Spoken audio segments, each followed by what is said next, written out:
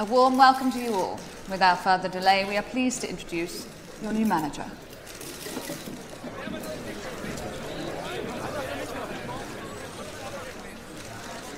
Here we go again. Hey guys, welcome to the FIFA 23 and a new career mode save. We were at Plymouth this time. So just have a quick look at our objectives. The usual for youth development. 10 games with at least 1 goal. Should be able to do that, no problem. Continental success, none obviously because we're not in it. Gain automatic promotion is a big ask, I think, straight away. Reach the last 16 of the FA Cup. Again, very tough depending on our draw. And sell 2 players and sign 2 crucial players to replace them. So hopefully we can get that one done. The unspent budget shouldn't be a problem either, so we haven't got a lot of money. Looking at the team, they're playing a 5-2-3 off the bat, with Maya and Azaz as the wide wingers, the high wingers as well. We'll give it a go. It's not my favoured formation, but I'm quite happy to try giving it a go for the default. I like playing with the default formation when I can. Let's have a quick look into our short list. We've got a few players on here already. So one of the places we need is a decent backup keeper. Obviously we found this guy, Danlad. He's a freebie. I'm not sure how I feel about signing freebies straight away. Talbot at Bohemian. Looks alright. Looks good for League One. But if we're looking for immediate promotion, is he going to be good enough going forward? Hopefully. I think he's a decent addition. He's probably the pick of the 3 for me. Obviously the freebie is cheaper, but you know, undecided on freebies yet in FIFA 23. Connor Hazard's over in Helsinki, Northern Irish. He's 6'6", could be an option. Cruiser at Hellicia. I found him looking on SoFIFA. He had really good high stats, so maybe he's a potential player for us. Tom Hamer, he's probably up one of my first targets. He can play left or right wing back. Junior Shmadu at Colchester. He's only 18, probably not quite ready for our first team yet, but a solid player. Ryan Cooney at Morecambe, again playing the league below. Decent enough player, but if we're looking for automatic promotion, is he going to be there good enough?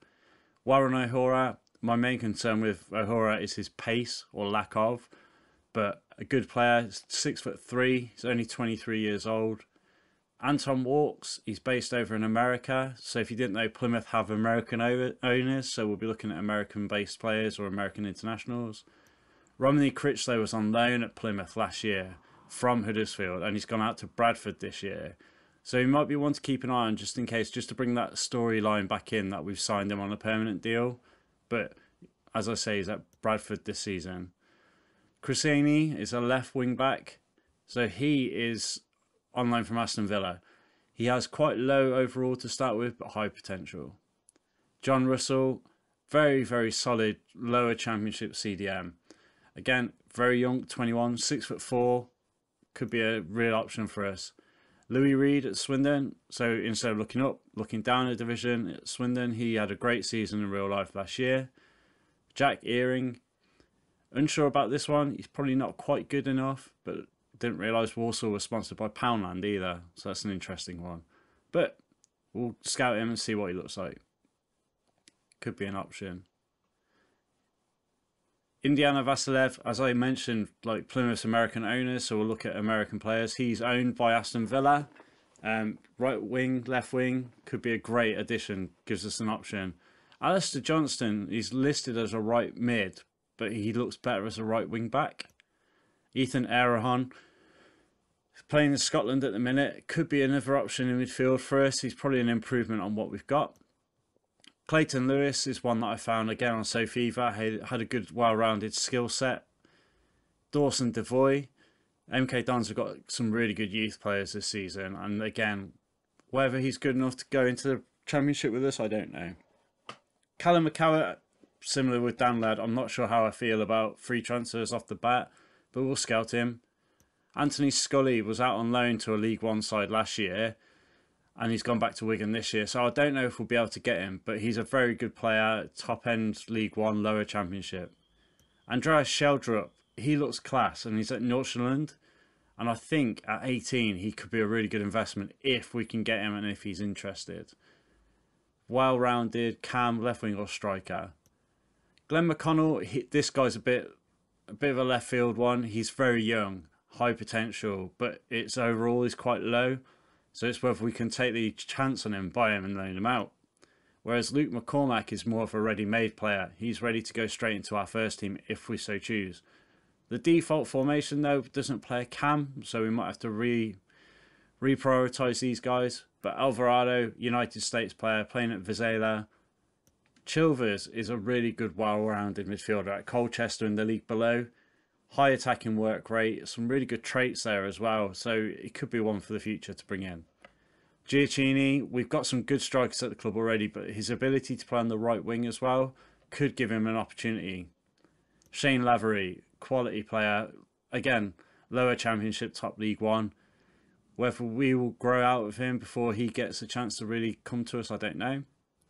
Jordan Garrick was on loan at Plymouth last year, so keeping tabs on him, similar to Critchlow, just to make sure we might have that storyline that he comes back when he leaves Swansea.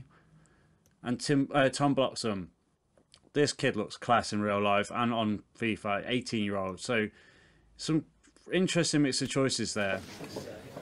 Thanks, guys. We can get going now, yeah?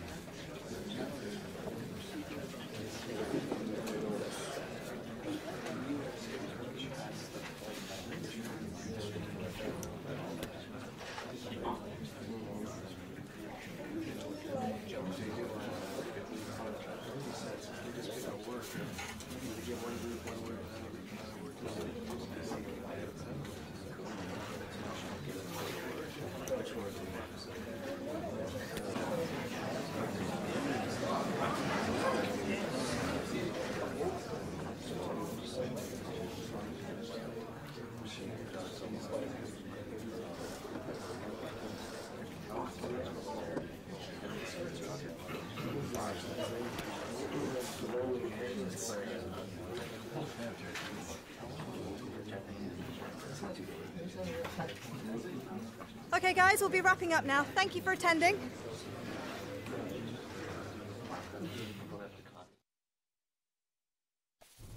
It's the opening day of a new season, and both teams will be looking to start quickly.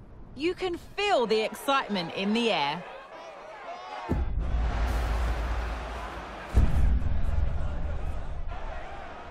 All the action coming up next. Don't go anywhere.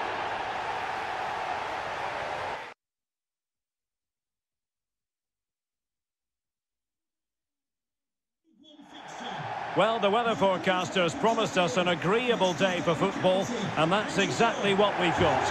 I'm Derek Ray, your match commentator, and alongside providing all the tactical and technical analysis, it's Stuart Robson. And you can really sense the anticipation in the crowd ahead of kick-off with their respective league seasons about to get underway. It's Plymouth Argyle, and they take on Derby County. Well, Derek. And he's made headway. And how well the keeper did. Well, that's just exceptional. Well, who will be the player to decide the outcome, to determine the course of events? No reason at all why it won't be this man, Stuart. What do you anticipate seeing from him?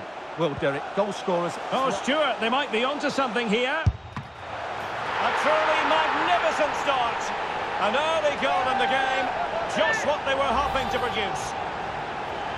Well, here's the goal again, and it's a really nice ball to put him through. The vision to set up the chance is outstanding, and there's certainly no doubt about the finish. He really hits it with power and accuracy. Nothing the keeper can do about that.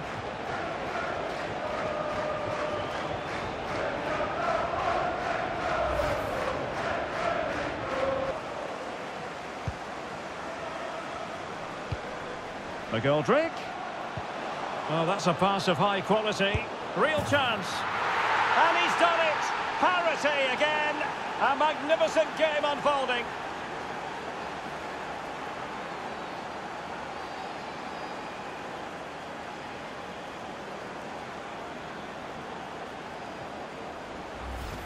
Well, here it is again. He goes past his marker so easily with just a drop of the shoulder. And once he gets onto it, he just smashes it past the keeper. Joe Edwards. Well, doesn't have to do it on his own. And space for him to cut in. Well, the fans really want him to shoot. Oh, good save.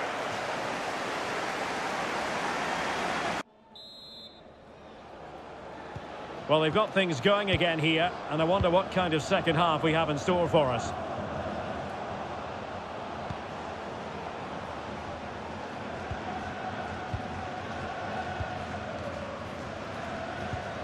A very good tackle.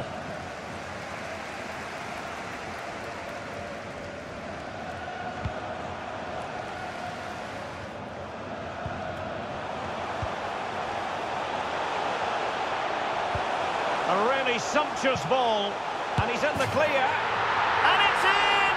They're back in front! Stunning scenes here! Well, let's take another look. It's a really well-timed pass to break the offside line. And then from there, the keeper has little chance. 2-on-1, left completely exposed, and it made for a simple finish in the end.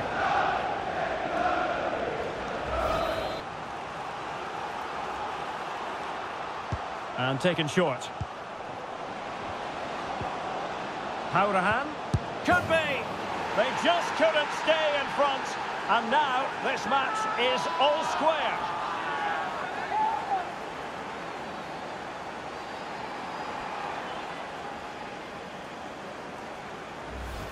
Well, we won't get tired of watching this because the interplay around the box is wonderful. But I don't think the keeper should be beaten at his near post quite so easily. I thought that was stoppable.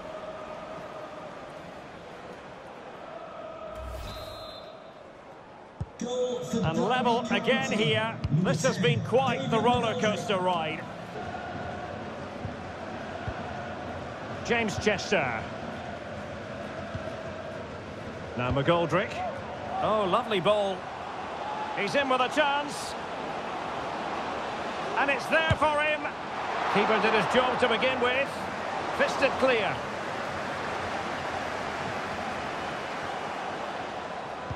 Well, they might be piling on the pressure, but they've got to make it count in those situations, that's for sure. Oh, showing excellent vision. And the alarm bells are ringing. And there is the goal! He's found the net. Joy unconfined.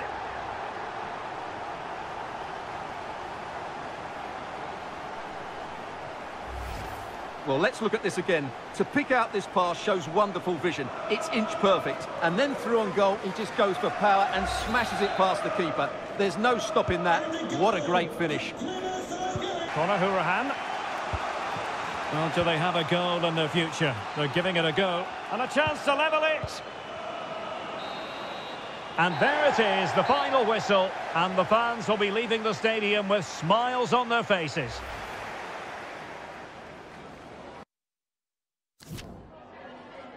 Just a moment of your time.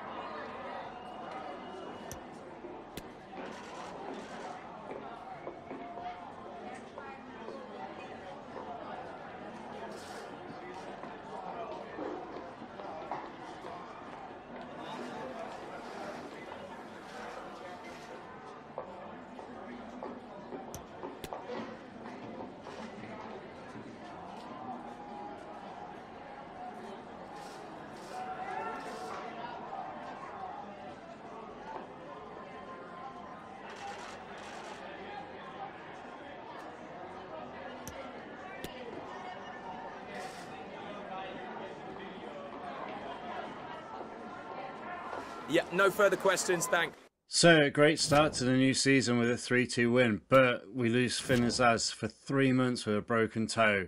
Tune in next time, guys, as we move into September. Thanks for watching.